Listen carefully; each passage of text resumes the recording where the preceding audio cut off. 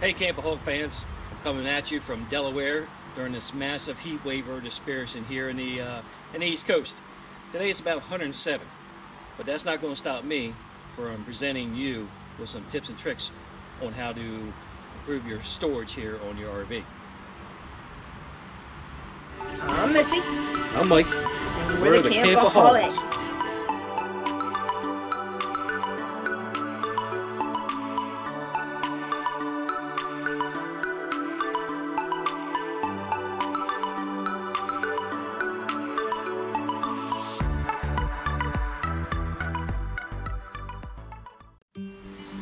I'm fortunate enough to have this 315 RLTS by Grand Design, which has a storage compartment in the bedroom slide. So on the other side of the wall is our bed.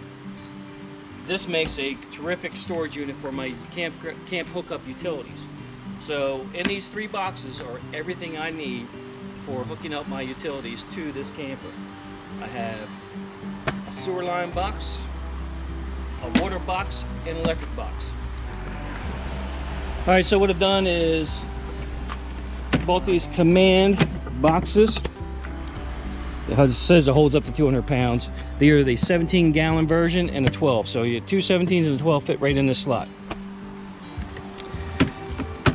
In here are my water hookups to include some Clorox that I spray the water connection when I get to a campground down, because people change or drop their sewer hose. Who knows they clean their hands or not, and they go and hook their water line hose. So anyway, I spray this down before I hook up. But I got all my water hookups in here, including my 0G hose. I have 50-foot here and another 25-foot at the ready. So I have 75-foot of hose in here, and my water pressure regulator that hooks up to the spout. Put all that in my 12-gallon container.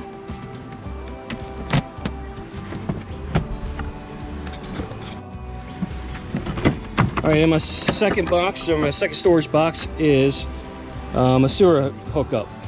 In here I have everything I need to run 20 foot of sewer hose. There's two hoses in here, two sewer hoses, which I bleach down and wash out after each use, of course. With my 0G, or my Rhino hose, to actually clean the hose out. Fortunately, in this unit, I do have a black tank flush also, so that helps a lot. But I got my slinky there, my slinky holder, and 20-foot of hose, and my rinse hose, and some connections that go to the unit and to the outfall. And this other tote are my utility hookups, being I have cable TV hookup, I got some pads here, and some adapters, and I'll put my circuit breaker in there also.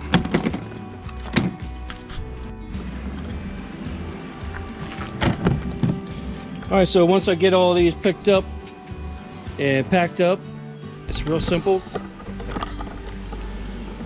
I just put them right here in the storage compartment. Generally, I start with this side first, and that's the dirty box.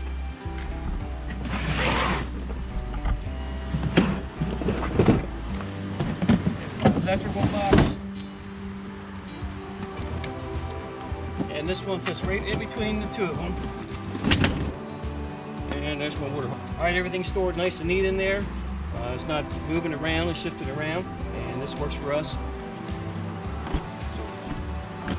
Bam, and it's all closed up. So this, if you have this opportunity of having another storage area like this, that is a great way to store all your hookups. Because as you can see, on this side, I have all my tools, parking chocks. There's my flagpole all hooked up in there. So this side is pretty compact and taken up. And then on this side, we have Tucker totes with campsite accessories, lights, flags, bug control. I got my air compressor here, my Valterra stabilizers there, I got my parts for my my Blackstone grill and some extension cords. Got an umbrella there, and I got a broom and dustpan hanging up top there. So storage is a must when you're dealing with a travel trailer. There's not much storage space when you're dealing with a travel trailer. So any amount of space maximized is a benefit. So that's why my little tidbit on how you can store your hookups. And even if you don't carry all that stuff like we do, it's still a compact way to do it and store it in your basement of your travel trailer, or worst case scenario, underneath the bed. So there you have it. Please subscribe below, like the video, give us a big thumbs up. Neat, real neat, compact way of storing your utility hookups using those tough boxes. Get them at Lowe's. All right, thanks. We'll see you next time. And every day is once in a lifetime.